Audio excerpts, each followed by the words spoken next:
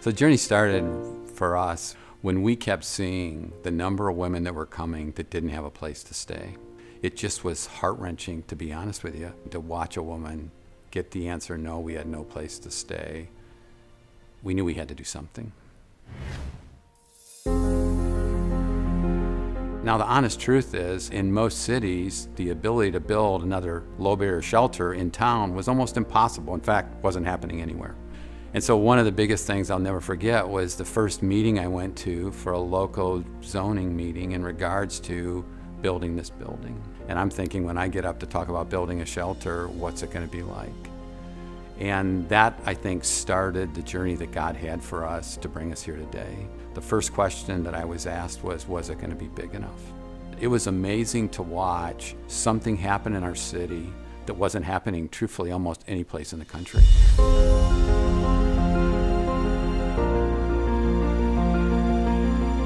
You know, it's so important for the community to be a part of this project, to be a part of this new shelter. You can see the glitz of Atlanta, and you can literally just drive past people who are in need, people who are vulnerable.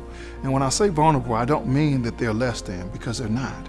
They, in fact, just have a different circumstance, and circumstances can change. The women and children that come to us every day have one thing in common. It's kind of their last stop on the map. They've kind of tried everything else, been everywhere else. And so my favorite thing to watch and see with the women is when all of a sudden that light bulb goes off of, wait a minute, God has something more for me. And they begin to dream again.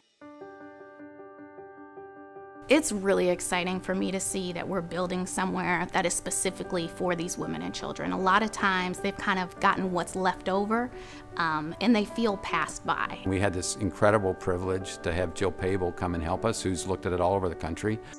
I am convinced that design has so much to offer for people who are experiencing trauma that is really unleveraged and untapped. So this was an opportunity to start to connect what's in research and what we know about environments and their possible contribution to people's experiences. Broad things such as, what does the building look like from the outside?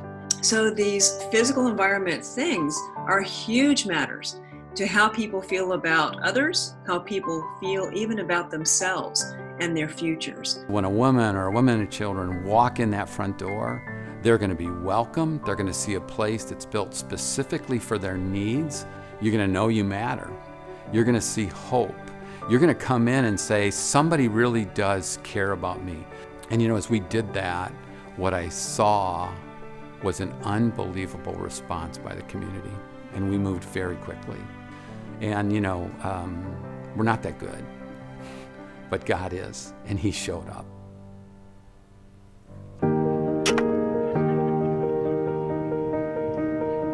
This is such a beautiful morning, and let's celebrate this and thank God for His many blessings as He not only restores those coming through these doors, but every day also restores us.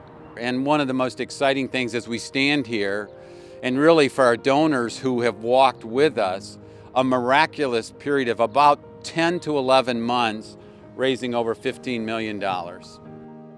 First, to our foundations.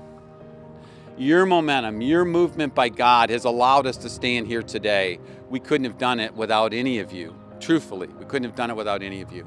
As builders, very rarely in our careers do we get to be part of a project that can do so much for so many. We were very intentional about selecting our team for the project. Not only folks that are great builders, but folks that really have sort of their heart is in it in terms of serving, right? They serve with their hearts. Really, I want to start with our friends at Nelson. To be honest, they've just been an incredible partner. And to all of the donors, this is not possible without you. And I promise you we will be incredibly good stewards with every dollar you've trusted us with. All of you have given will be impacting lives you will never meet, and their lives will be changed forever. One of the things that I love about Atlanta and I love about our work is we are right in the middle of our city. Our city doesn't push us out. They invite us in. It has been another reinforcement to me of the heart and generosity that makes Atlanta so special. And people have said yes from their hearts, and they really believe in what we're trying to do I personally hope that Restoration House is a beacon for the community to come and volunteer. When you look at another person who has practically lost hope, who has been through things that you can't possibly imagine, and you can look into their eyes and tell them that they have a future, that they have value and worth in this world because Jesus loves them. And you see the work that the Atlanta Mission does, not just to put a Band-Aid over homelessness. You see the transformation that comes into these people when they learn that their past doesn't have to be their future. And it's interesting in this time of COVID-19, in this time of pandemic, that need has been exacerbated. That need is really on the front page. I believe that we may actually be seeing a different population coming to our doors after COVID of people who may have had a job and been able to care for themselves, but were just one paycheck away from being homeless. These are very uncertain times. We seem to know less than what we do know in terms of going forward. But one thing we do know is that the idea of trauma and stress is rampant right now. People are still homeless. Women and children are still suffering. And when they see that the building is still being built, it shows them that their hope is still a possibility, that their future changing is still going to happen. And that's what life is. There's hope on the other side of adversity. And the amazing thing of the Restoration House, it's really designed with COVID in mind. And so it actually, heaven forbid, if we face another issue, it'll be the facility best prepared to deal with it.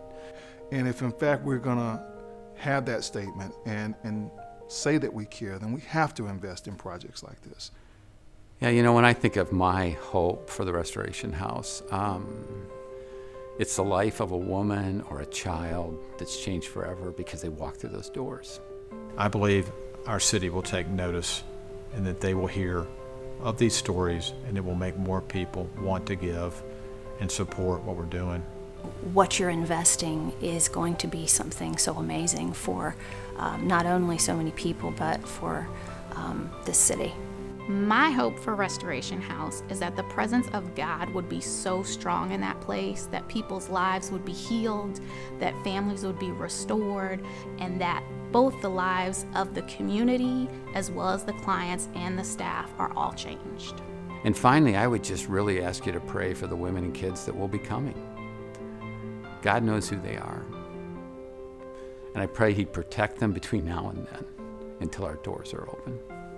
There isn't an option not to build this. We have to build it.